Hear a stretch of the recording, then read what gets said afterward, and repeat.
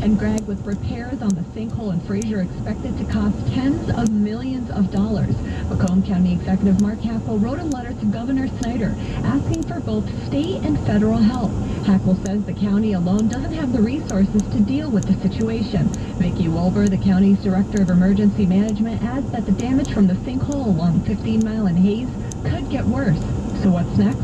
We're going to continue what we've been doing over the course of the past 2 weeks. Obviously, you still have contractors on site, employees. We're working closely with the state. We're continuing to collect damage from the site and the area, getting our expenses together, things of that nature. Meantime, separately, Clinton Township has declared a state of emergency because its supervisor says the damage from the sinkhole continues to affect a large number of residents. Reporting live, Zahra Huber, WWJ News Radio 950. Well, new this afternoon on WWJ, the frigid temperatures across Metro Detroit are actually perfect for this annual outdoor event in Oakland County. News Radio 950, Stephanie Davis is live and local in Rochester Hills with the story for us, Steph.